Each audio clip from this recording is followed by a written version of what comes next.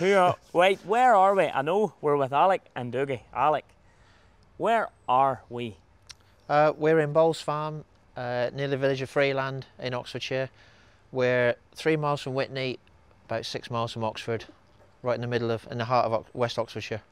Well, can you tell the GRASSMEN audience how you got to know us or what happened there? A bit of a chance of fate, really. Bumped into yourself probably 4 or 5 years ago at the Lammer show, walking around, and couldn't help myself but just stop and say hello. And then last September at the John Deere 50th anniversary show that we went to, we took 3 of our tractors up. We're walking around and literally bumped into Gary and Gemma and said hello and just got talking about tractors, mainly 7/8/10s, my favourite subject. Turned out that yourselves had a 7/7/10 that you were thinking of letting go. Got in touch with Gary after the show and ended up buying it off you. She's been here for the last 5 months at Wilkinson Farming and been put to work. It wasn't bought as a toy. She's been here at work. And how has she done? She's gone well. She sits on our 460 Spearhead batwing topper.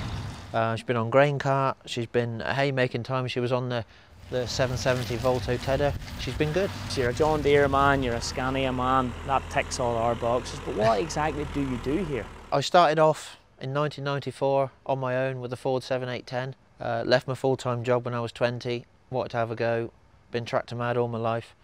Love growing corn. Corn's always been my thing. I love draft work, being out on the land. Got going, got very lucky, met some great people, picked up some good work, built the business up to where we are now, which is 3,700 acres of whole farm contract farming here in Oxfordshire. 25-mile radius of our home here at Bowles Farm. We run the farms for the owners. We've got 7 different landowners that we work with. We grow a mixture of wheat, winter barley, spring malting barley, which is our biggest acreage crop now, oilseed rape and spring beans. We run 3 Class Lexion combines and 7 fairly classic John Deere tractors. Why classic John Deere tractors, if you don't mind me asking? We've got 6 10 series. We've got the 7/7/10 from yourselves and we've got 5 7/8/10s. 5? 5, yeah. 7/8/10s? Yeah, we try not to swap any out now because they're getting hard to find. When we find a good one, we're tending to keep the rest and try and increase the fleet, not decrease it. Because they're getting very difficult to find, we're trying to spread the workload across them all because they are the backbone of the farm. And then a bit of the local celebrity, we got the 9620 500 horse Arctic. Very rare tractor in the UK, the 9.6. There's lots of 9.4s and 9.5s, but there's very few 9.6s.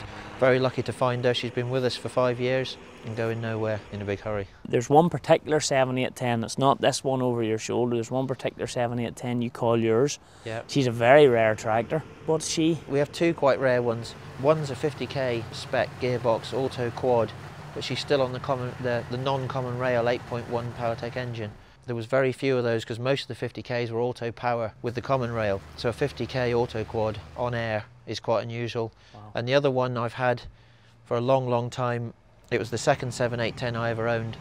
And she's been with us for about 12 years now. She'd done 3,000 hours when I bought her and she's just coming up 9,000 now. And she looks like she's come out the box.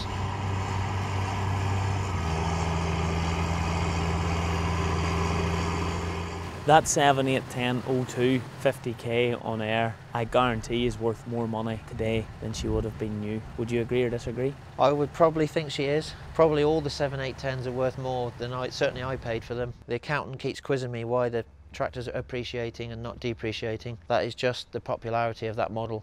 Without being funny, I mean 7/8/10s won't last forever. You may think they will. At some point, are you not going to have to bite the bullet and look at your newer type tractor? What's your thoughts there, or are you just going to keep going? Lots of people keep asking me that because I'm such a 10 series fan. The day will come. I don't see the day coming for quite a while. It might even be Dougie's problem, the next range of tractors on the farm. What's Dougie's favourite tractor though? Because he could change the game here. Well, better ask the man. What's your favourite, Dougs? Is it Deere's? It's the New Holland I left in a couple of weeks ago, isn't it, Dougie? Aye. You're corrupting him now. The 9620 is your favourite? Yeah, the big Arctic's his favourite.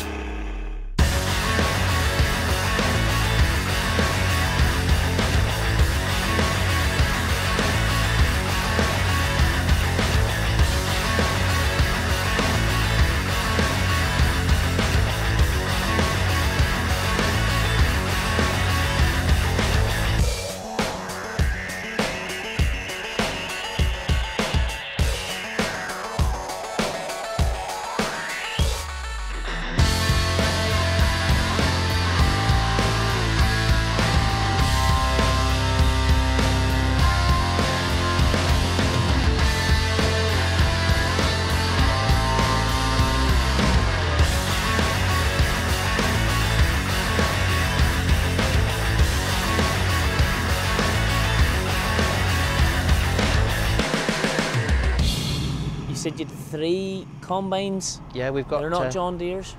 No, we ran a John Deere C670i for 2 seasons a few years ago. Very, very good little combine, great little combine. That is the biggest of John Deere's twin rotor design that I really like. We just needed more output. We were running a class with it as well, the 570 plus, but we swapped that for a 600 Lexion that Mark, my farm foreman, drives. That's a good combine. She's a beast. So you have the 600 Lexion, the 570 plus, then you have a third one there somewhere? Yeah, we have a little 430 Evolution that we just bought this time. We've took some outside contract combining on with a 1,400 acres of spring malting barley to cut. We needed more combine capacity just for that, well, what is now the pressure period. And where do we find you at harvest time? I drive the 570 plus. That's my combine. I'm always on the combine. Scania behind us. Yep. You have a couple of trucks on the road too. What do you need the trucks for?